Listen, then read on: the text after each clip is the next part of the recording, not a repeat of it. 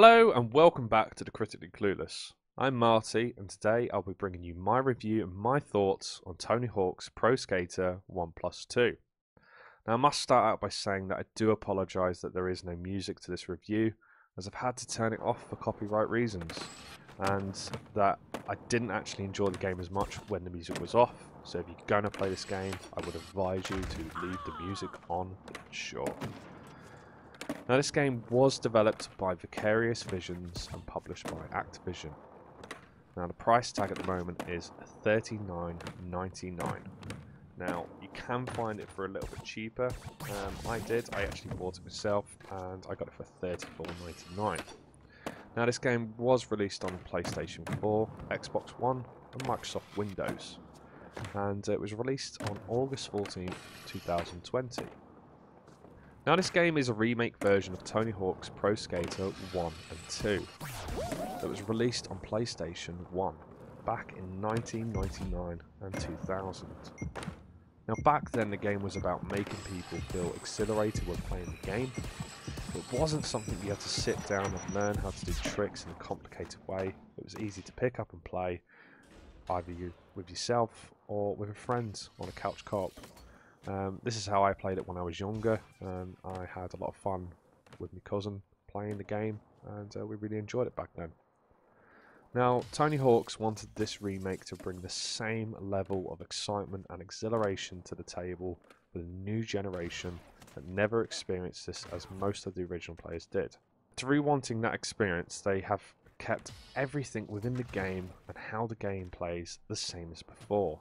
Now this was requested by a lot of people that they didn't want any of the mechanics to change. They wanted this game to stay exactly the same as it was prior to its original release, and it has. Obviously the graphics are way better now and look really pretty, and we have had multiplayer added to the game, but I'll talk about that a little bit later.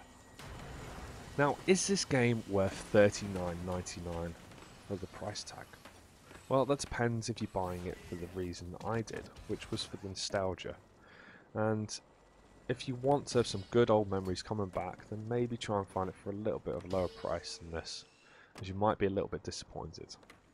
If you're buying it for the first time, however, and have never played it, then you'll probably love it as much as I did when it was originally released. Now with that being said, I did like this game and I don't regret buying it, as I'm sure I will have more fun on it. But how did the game actually run? Well, it ran really well. There was no crashes or lags. Sounds were as good as they can be for it's a skater game, so can't really add too much to it. There's no story to the game. It is just going on different levels, completing all the tasks that are required so you can move on to the next level. Now when I was playing this game, obviously I was trying to get used to how I used to play it when I was younger and trying to get as good as I used to be, which wasn't very good back then, and it hasn't changed. I'm still just as terrible as I was back then.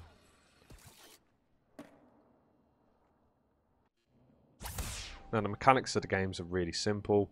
You're literally just skating around doing tricks. You're collecting different things to move on, so you can move on to the next actual level of the game. Now obviously there I'm collecting the word skate. Well, it's dead easy. You've just got to go around and actually find it and then try and get it. After that you've got to do combos, get combo high scores, and try and get the highest score you can as well. And these obviously will also add the extra tasks, which will then provide you with the ability of moving on to the next level.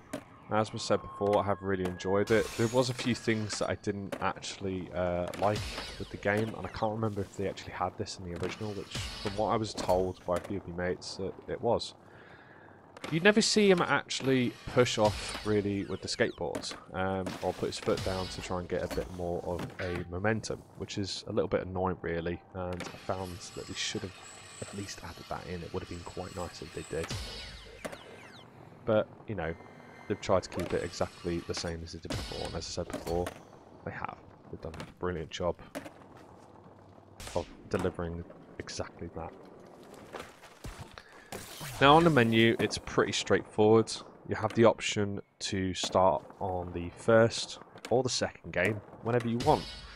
You can just go on a free skate as well and have a good old laugh, skating around with no timer added. Now obviously this is good if you need to actually try and get good at some of the skills that you need to do, or tricks that you need to land, and just generally getting better at the game. Then I'd advise you to have a good old go on the free skate. You can still customize your board and the skater from head to toe. You can add some cool tattoos. I really wish though that they had added a few more tattoos to the game, because I'm a tattoo person and I do like that. Now there is a skate shop, and you can buy all the things from your boards to the clothing to tattoos and to logos. And you can also buy pieces for creating your own park. Now, I actually haven't done this yet, creating my own park again, but it's something again that was actually on the original. I'm not sure if you could buy pieces within the shop though on the original. I don't know if that's new or not, so I can't say. Now you have the basic challenges as well, which you can claim for. You get experience points and cash, and obviously they give you the ability to unlock new items that you can buy to add. Obviously clothing, again, etc, what we've just talked about. Now, there's also badges that you can have as well to choose. Pretty sure this is only for people seeing it when you're online, so there's not much use for me on that one, because I'm not really going to go back to online. And back on the options, you have a lovely little game mod section, which gives you the access to some cheats, which is nice to see that you've added to this, as in the old days you had to find out the cheats on your own. You have to press a series of buttons on the controller to unlock the cheats. So it's nice that they're actually within the options there for you to put on whenever you want. Multiplayer has been added to the game, and it is your basic multiplayer type.